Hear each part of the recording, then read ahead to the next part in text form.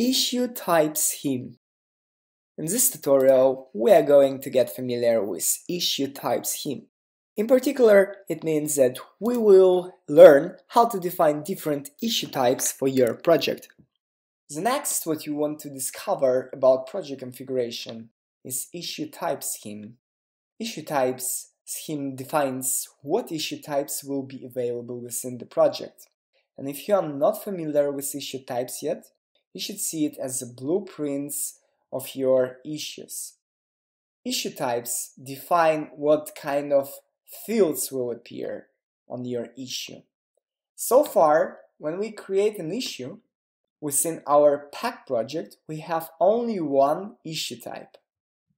Maybe our project grows to something more than a project where we describe tasks and we need some different issue types, such as issue types to report bugs and to describe stories.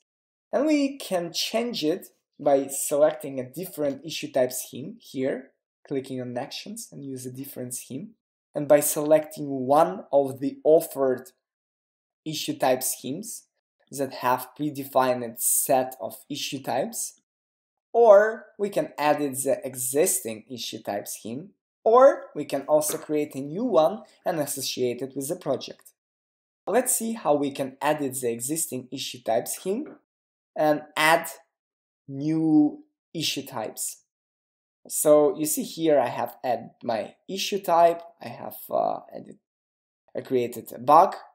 We can also drag and drop story and epic. Let's save it.